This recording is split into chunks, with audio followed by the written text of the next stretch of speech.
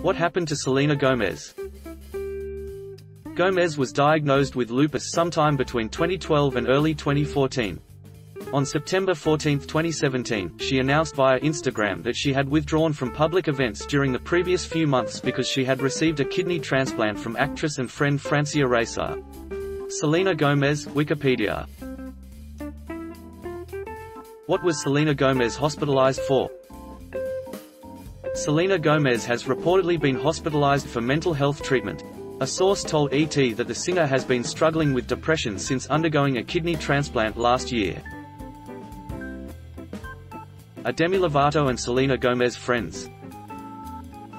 As you may know, Selena and Demi, both Texas natives, have been friends since childhood. The two starred on the series Barney and Friends together back in 2002, when they were just 7 years old. Demi previously revealed that Selena reached out to her when she, Lovato, entered rehab for substance abuse back in 2011.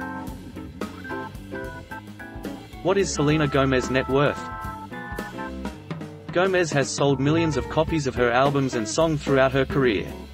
She is at the age of 26 and has already built an incredible high net worth, as well as been voted one of the most beautiful women worldwide. As of 2019, Selena Gomez's net worth is estimated to be $60 million. Don't forget to subscribe and hit the bell notification for more of these videos.